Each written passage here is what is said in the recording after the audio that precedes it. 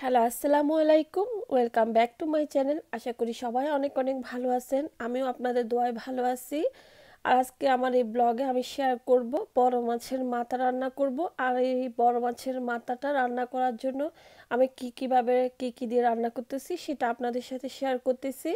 আর এই বড় মাছের মাথাটা রান্না করব আমি আলু আর টমেটো দিয়ে।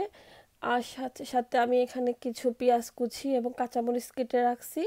এরপর আমি একটা বড় এই পাত্রের মধ্যে আমি কিছু আমি পরিমাণ মতো তেল দিয়ে দিলাম। এরপর এখানে আমি পেঁয়াজ কুচি দিয়ে দিছি, এরপর কিছু কাঁচামরিচ কেটে দিলাম এবং একটু করে ব্রাউন করে আমি ভেজে নিব। এরপর আমি একটু পরিমাণ মতো আমি লবণ অ্যাড করলাম। যদি পরে আবার লবণটা প্রয়োজন হয় তাহলে আমি পরে আবার লবণটা অ্যাড করে দিব। একটু ব্রাউন করে আমি ভেজে নিতেছি তেলের মধ্যে।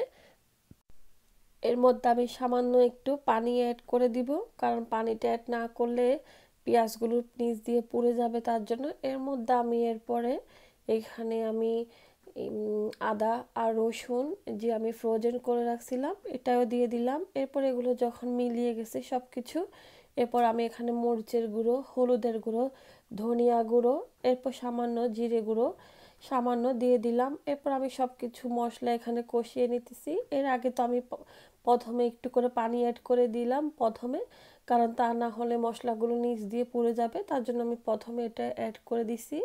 দেওয়ার পর আমি মশলাগুলো ভালোভাবে সব কিছু যতক্ষণ পর্যন্ত উপরে তেলটা বেশি না আসবে অতক্ষণ পর্যন্ত আমি ভেজে নিচ্ছি। ভেজে না, সরি, ভালোভাবে কষিয়ে নিচ্ছি। ভালোভাবে কষানোর পরে এরপর আমি যে ধুয়ে রাখছিলাম মাছের মাথাগুলো, সেগুলো আমি বেশি ছোটো করি নাই, কারণ মাছের মাথাগুলো বেশি ছোটো করা যাচ্ছে না, তার জন্য এগুলো রান্না করলে এমনিতেই ভেঙে যাবে। আর আমি মাছের মাথাগুলো দিয়ে দিয়ে দিলাম কাটা টুকরোগুলো।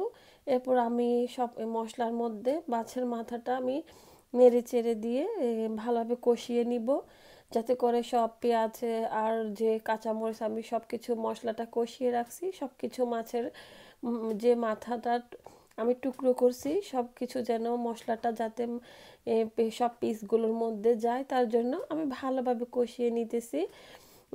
এরপর কষানো হয়ে গেলে এরপর আমি একটু সামান্য এর মধ্যে পানি অ্যাড করে আবার কষিয়ে নিব। আর জালটা আমি ফুল আঁচে রাখছি। রাখার পর আমি সব কিছু আবারও নেড়ে চেড়ে দিতেছি, কারণ ভালোভাবে না কষানো হলে একটা কাঁচা কাঁচা ভাব থেকে যাবে আর একটা স্মেল আসবে, তার জন্য। এরপর আমি ভাজার পরে ভালোভাবে কষানোর পরে একটু পানি অ্যাড করে দিলাম। পানিটা অ্যাড করে দিয়ে আমি কিছুক্ষণ আবার কষিয়ে নিব। এর মধ্যে আমি সব কিছু ভালোভাবে নেড়ে চেড়ে দিতেছি।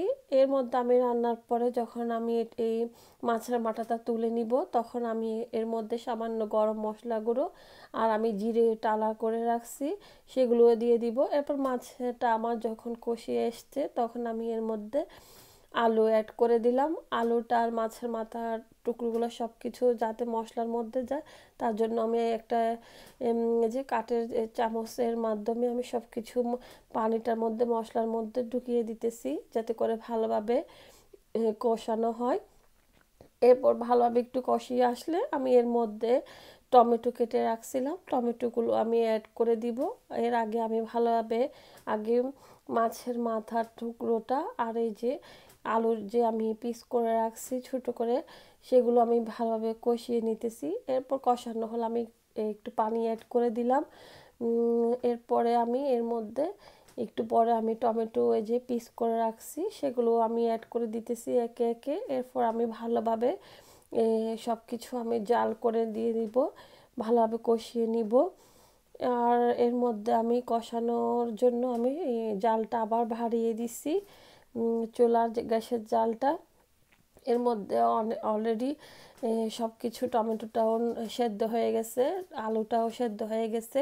এরপর আমি কিছু আমি ধনিয়া পাতা আমি ফ্রোজেন করে রাখছিলাম, ধনে পাতা আমি দিয়ে দিছি। এরপর একটু করে পরে আমি এখানে জিরে টালা গুঁড়ো আর আমি গরম মশলা অ্যাড করে দিব। আর একটু পরে আমি এটা দিয়ে দিছি।